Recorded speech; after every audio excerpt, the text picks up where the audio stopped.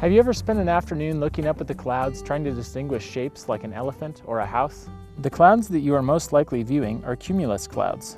These clouds are usually easily distinguished because they look like puffs of cotton floating through the sky.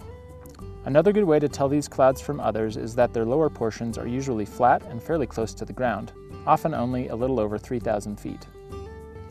When cumulus clouds are not very tall, they are good indicators of fair weather. However, when they rise vertically for many thousands of feet, it can be a sign of impending bad weather. Eventually, you may see the top of a cumulus cloud start to grow rounded towers and turn into what is called cumulus congestus clouds, or towering cumulus. As cumulus congestus clouds continue to ascend, they can develop into cumulonimbus clouds, which are most often referred to as thunderstorm clouds. Thunderstorm clouds are easily identified by their dark bases that may be no more than 1,000 feet above the Earth's surface.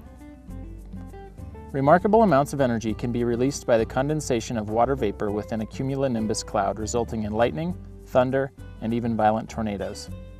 Hopefully you have a new appreciation for cumulus clouds, aside from the shapes that you can find. For University of Wyoming Extension, this is Glenn Owings, exploring the nature of Wyoming.